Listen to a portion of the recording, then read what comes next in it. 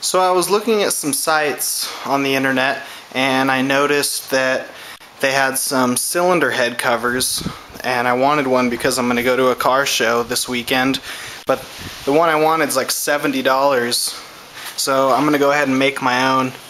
It's a cover that goes right on here to dress up the engine a little bit. First thing I'm going to do is take this piece of computer paper, put it down there in place, and then just press around the edges of the cylinder head,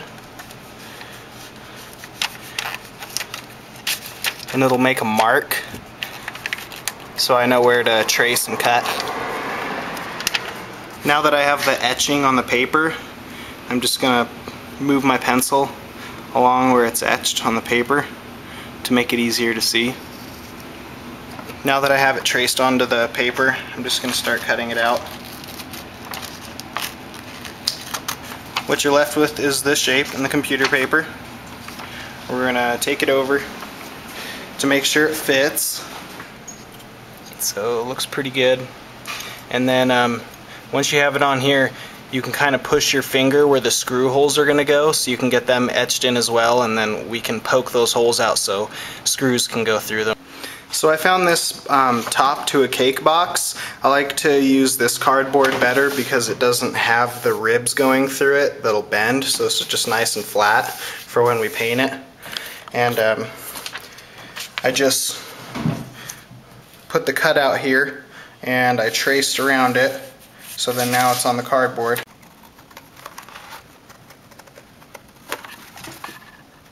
So now with the cardboard cut out, I'm going to put the heat shielding on the side that's going to go against the cylinder head.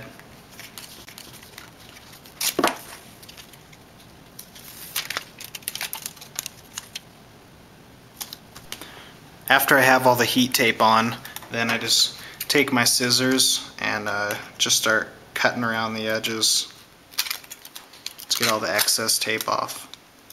My original paper cutout, I had etched where the bolts go, where the bolt holes are, so I marked those out on it, and then just put them on the cardboard.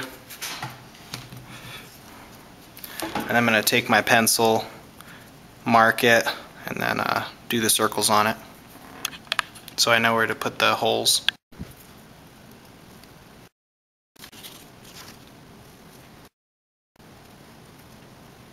Just like that. Now I'm gonna take my pen. Poke a hole in the middle. Be careful not to bend the cardboard. And then take one of the EGR bolts, screw it through to make the hole bigger. Once you have those holes poked, take the bolt, stick it in there, start threading it through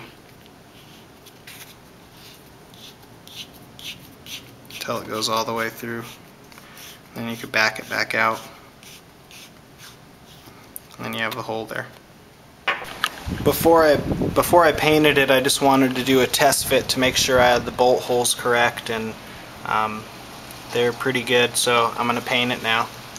First I spray painted it with some primer, and now I'm going to use this Duplicolor paint I got at O'Reilly's Auto Parts. So this is how it turned out. Looks pretty good. I'm going to install it on the car. Put a few decals on it. I have this page of Trans Am decals, so I'm going to put some decals on the middle and then install it. So these are the stickers I'm going to put on it.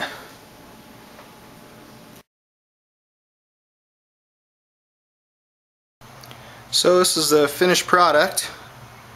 Right there. I think it looks pretty good. Cleans up the engine bay a lot.